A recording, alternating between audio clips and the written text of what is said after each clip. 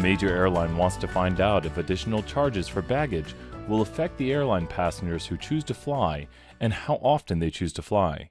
They decide to survey passengers who are flying on their airline. So let's look at how they choose to do this survey. They choose 30 of their flights over a 1-week period and survey all the passengers on these flights. What sampling method is used by the airline? Now in this problem, you'll notice that they are selecting 30 flights. These 30 flights can be considered clusters, and it's important to note that these flights are selected randomly. When you select clusters, you must select the clusters randomly. This is not a multi-stage, it's simply how you have to select the clusters. Even more, we then do a complete census of the clusters. Now this question is pretty much pure memorization. You need to be able to define simple random sample, convenience, cluster, systematic, and stratified. So make sure to go over to the Quizlet and review up because any of these questions could appear and you might have to know the definitions for any of these different types of sampling methods.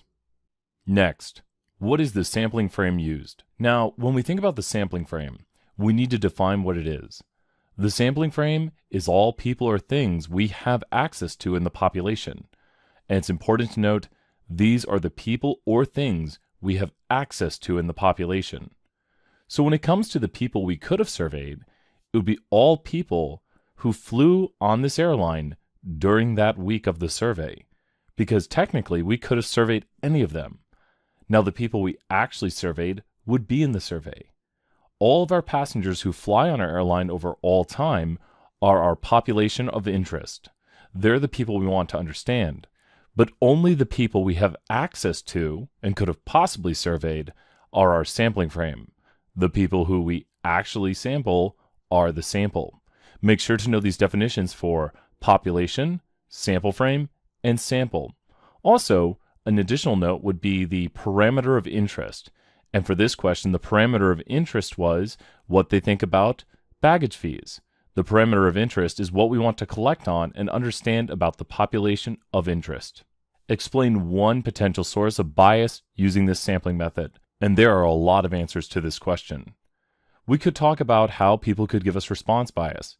Imagine if the stewardess is standing over you as you fill out this comment card. That would definitely sway what you're going to say. In that instance, your response would not be the actual response that you actually would give. So there would be bias in the response. Also, there could be non-response bias. People who are angry might not want to fill out their comment card and might leave the flight before turning it in. Thus, we're not getting the true idea of what's going on because people are not responding due to some sort of bias. Next, we could talk about undercoverage. Imagine we did the survey during spring break, maybe when a lot of college students are flying. Maybe college students are happy or unhappy in a way that the general population is not. Undercoverage means that we did not properly sample the population and get all the views.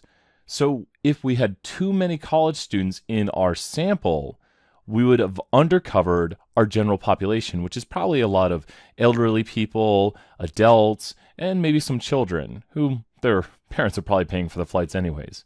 But there's a lot of ways you could go with this question.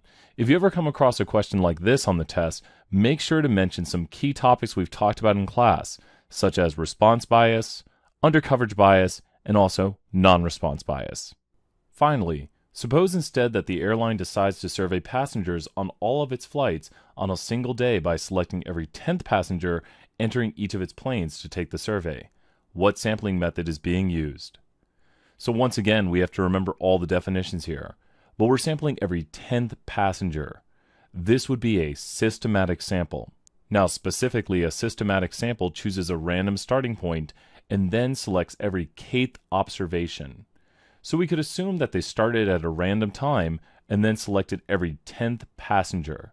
This is definitely systematic, and you'll need to make sure you know all the definitions here for a simple random sample, convenience, cluster, systematic, and stratified.